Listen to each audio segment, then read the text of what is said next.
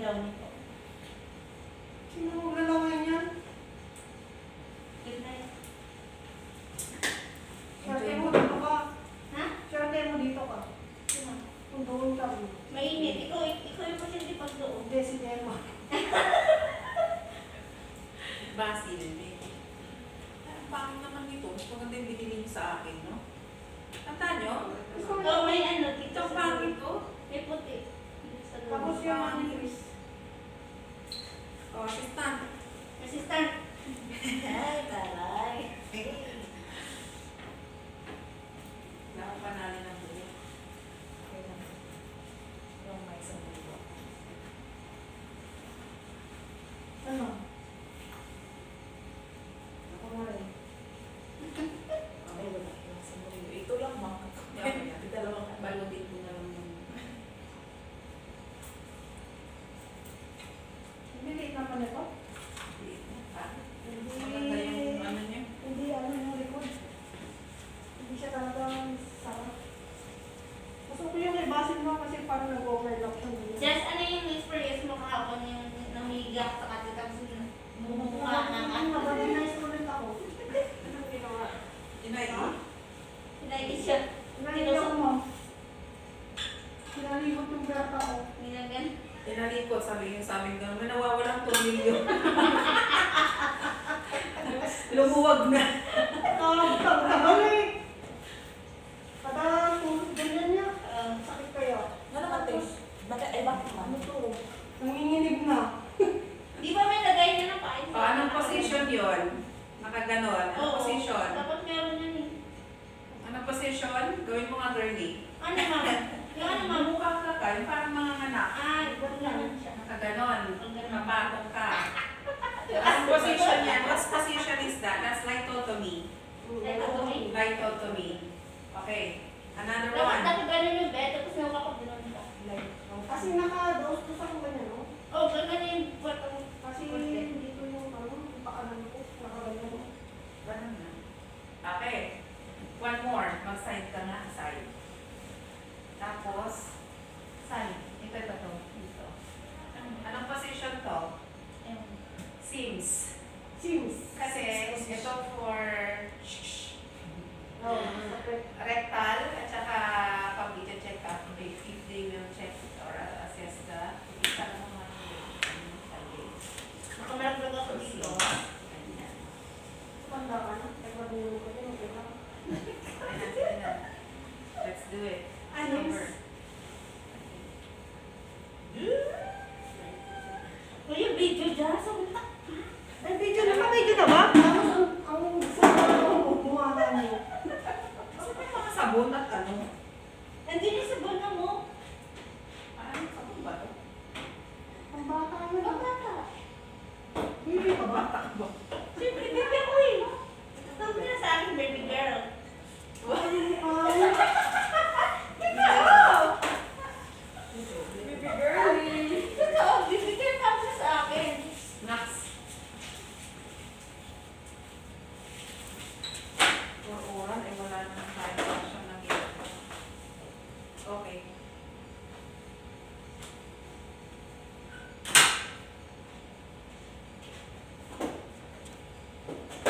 Parang nalabog ka.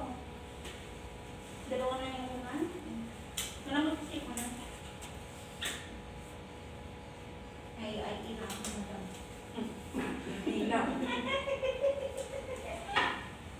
Pareho po, wet at saka puwerta. Is na infection pala. Okay. So, okay, may tsura ko. Can I just look at?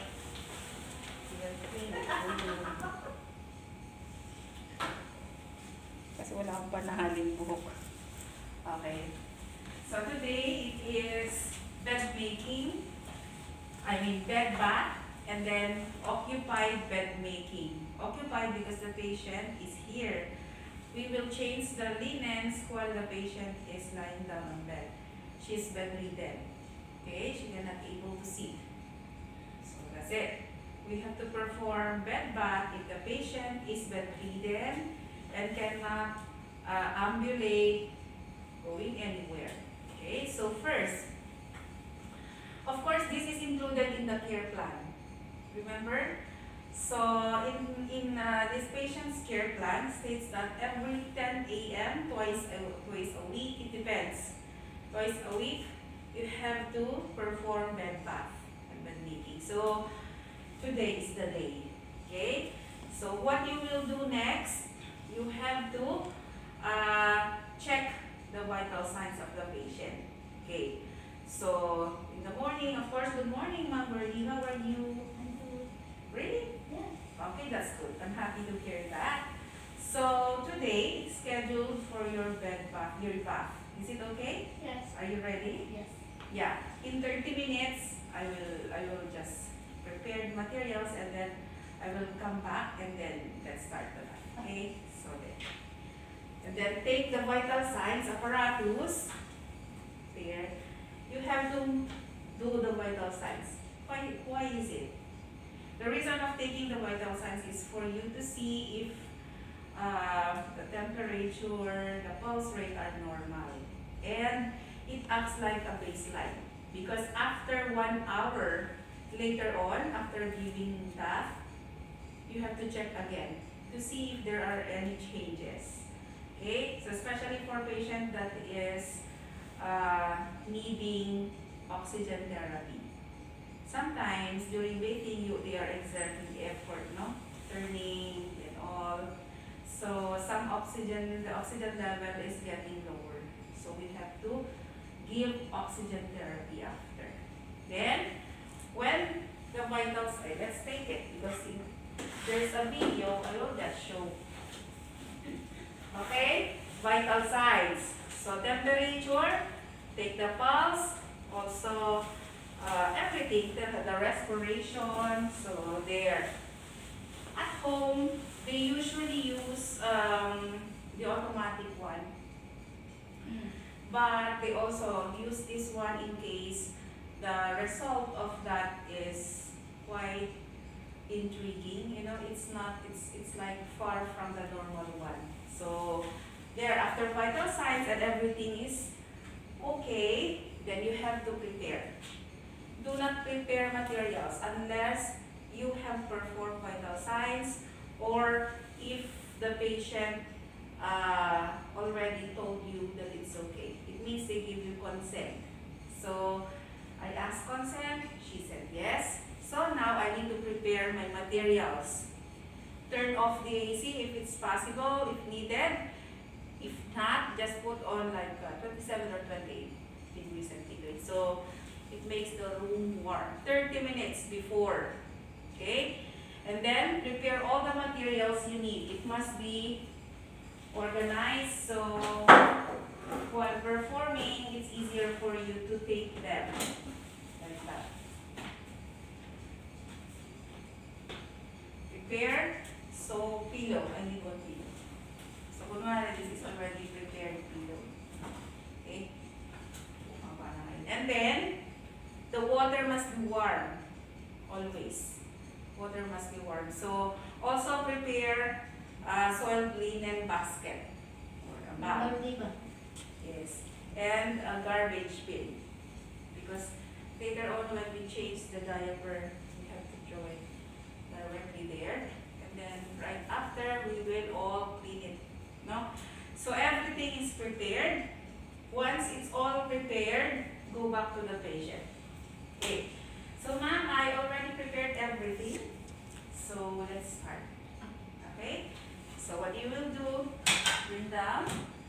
Put the level of the bed must be on the waist. Here. It depends on you how high you want. Because we are avoiding hurting ourselves. Of course, we have to practice the proper body mechanics. Because if we are like this, like that, performing, it's painful later on. So, this is very comfortable with you. So, there. Once you prepare that one, put on the underparts. Okay.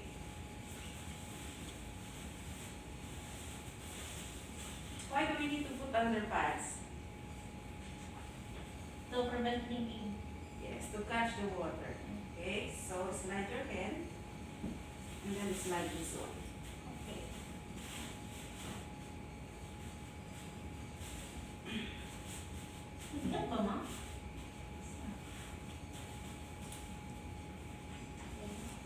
change this one into bathing blanket. Ay, saan yun? Hindi na nalala. Flat sheet. Teka, flat sheet. Flat sheet. Or the bath blanket.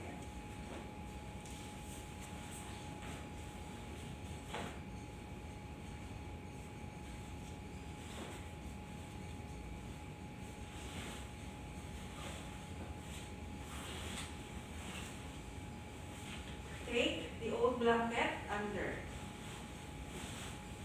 We are providing privacy, by the way.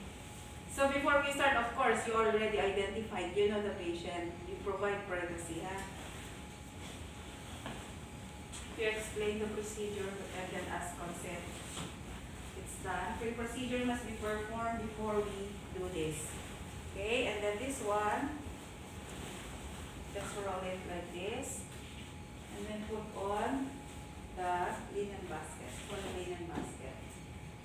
And then next is the gown. Take it under also. So, yes, yes. This is the purpose of this one. To make your privacy. And once it's done, put underpants at the back. Okay. Position the patient, lift the leg.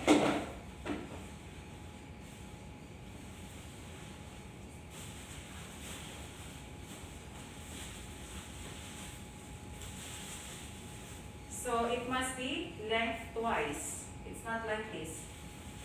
No. You will learn later. It must be like this.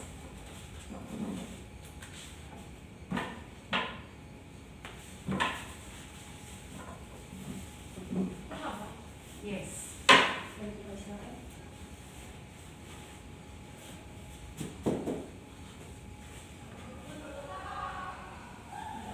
Do like what I did this week. Ibuwa mo. Now, Pinahirapan ko sa dilog. put on lengthwise. Dapat, ano sila? Yan. Level. Overlapping. Okay, and then take the patient again. There. Okay, and then that. See, that's the preparation before you pour any water to the patient. Every time you are out of this side or that side, you have to bring the side rails up for safety. Okay? And then if you work on the patient, you have to bring down the side rails. Okay. So the patient is ready. Water is ready. You have to take the temperature of water with your elbow. Which one? Either one of them. And then feel two facings. Okay. Feel one first. Warm water with soap. Shampoo at first. Yeah. Okay. Let's do the shampooing. So, warm water, then put on here. Get the shampoo. Shampoo ba to? Yeah. Okay, shampoo. Then later on you will use it. Not pouring like this. You'll just put on your palm. Okay, bring this with water. If the hair is not so long, you can do this. Okay? Let's remove the pillow for a while.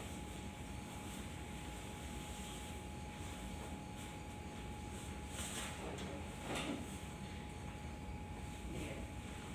And then rinse. Rinse until there. Okay? Once it's rinsed, get this. Put some amount and then try to like that.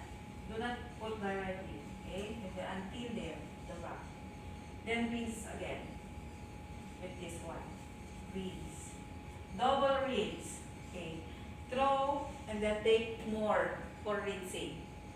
It's if necessary. If it's male, their hair is short, so maybe one rinsing is enough. Like that. And then if all the soap suds are gone, lift the head then pour. You can Pour water? get, yes, you can warm or just your palm.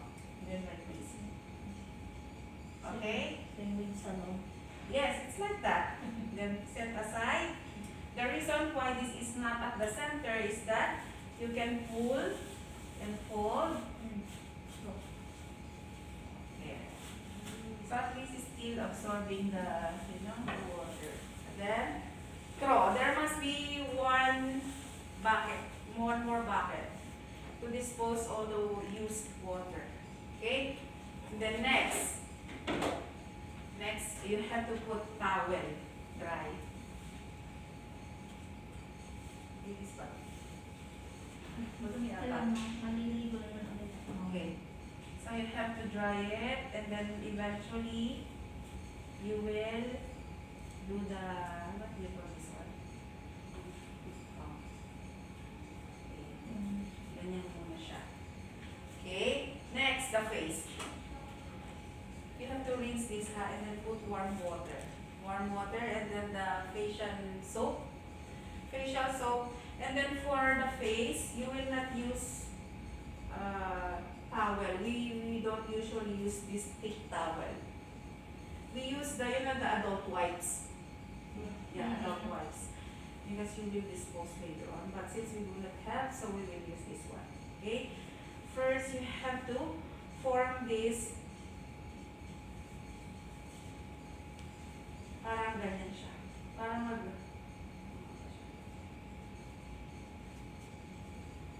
parang ganito. Ay, ang hirap siya in fairness. Mas madali talagang wipes. Okay, something like this. So, and then, the eyes first. The inner to outer. So, inner canthus to outer canthus. So, from the eyes. This, and then the upper one. 1, turn, 2. Hirap siya. Ganyan na lang. And then rinse the other one. 1, 2. Rinse. Then turn. So, you will not use the same space. Okay? And then, next, it will be the forehead. Like that. And the face. Like this. And like that. Okay? Rinse. Turn. The face down. The face down. Rinse, and then the neck. Okay, discard this one and then get for rinsing. For rinsing. That is with soap, the first one, always. This is for rinsing. So the same process. Same process. Inner to outer, inner to outer, rinse, turn, inner to outer, and then rinse the forehead, the face, the neck, and then the ears and the back of the ears. Okay, rinse. And then last is the nostrils. Okay, you have to include here if there's no trach tube. Otherwise, just until here. Okay, and the back of the ears. And then get a face towel and then just dump. Don't do it like that. Just dump like this. Then for the face. Next, discard the water. Throw the adult wipes we use. Okay. Refill this with warm water because we are about to wash this area, the body part. Next, here you can use towel because we will scrub. Okay, put soap here, warm water, remember. So, all you have to do is to bring down this. Okay, up to here only. So, of course, if women, they have big boobs, no? So, you have to lift sometimes that one. Sometimes the boobs is here. Okay, so, Sampay dito. okay, so then, you can get warm water and then like this with the arms. First are this one. So this is with soap. You start with the palm, with the interdigits like this, and there, like that. Last is the armpit. Later, init pa. rinse. Do the same to the other side. Okay? Include the shoulder here. Rinse. You will draw because you have to change. Yeah, rinse the arms. And then, discard. Take another warm water for the body naman. Body. You have to take more towels. The body. To flush. Pre-rinse it. This is with soap. Now you can do like this. And then there. So heavy. Do like this. So heavy. Okay. Or sometimes here. Rinse. You can even drink water to remove. Yes. It's not like this, just limited. Just limited. Okay? And then, last is the armpit pala. The other one. Take one, rinsing. This is without soap. Without soap. So, final. The sound. Okay. You can do like this. Same process as the yes. shampoo or something. Okay? And then you can scrub to remove more soap. Then the final. Done. Okay, towel to dry. How will I put this? Any guess? Like this. Right. That's right. Dry? Oh, see the Nagdaro, di ba? Mm, Kasi parang- tinakasya kamay mo. Okay. So remember, it is wet at the back. So we have to perform the back as well. Because with the standard procedure, they go through this one, and then when they turn this one, that's the time they will clean the back. Mm. And they forgot that the back is soaked with water. So for me, I prefer to do this part even at the back. Okay? So it's my technique. Okay? But if they will tell you, no, go through, so you have to follow the instruction. Mm. That's what they used to do. So for me, clean everything, including the back. Because I need to remove this. Yeah, because it's wet. already. It is soaking, especially if it's elderly. If you soak them like that, they will go chilling and then later cough. No? So I experienced that. That's why I know it. Okay. So turn the patient. Put the arm here. Turn the patient to that side because I will work here. Okay, so then like that. See? Expose that one. I need to get new one. Do the same process. One more with soap. Then rinse. Take water. Rinse. Rinse.